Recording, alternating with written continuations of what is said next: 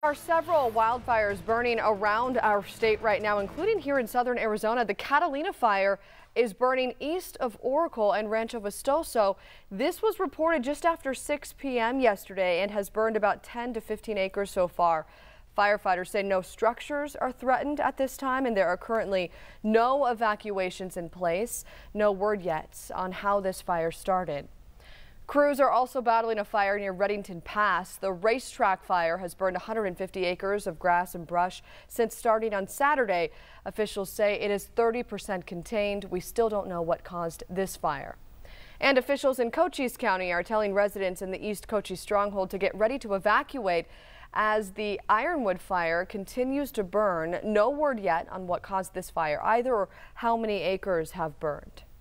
And a wildfire burning in the Prescott National Forest is forcing people from their homes. The horse fire has burned nearly 9,000 acres since starting last Thursday.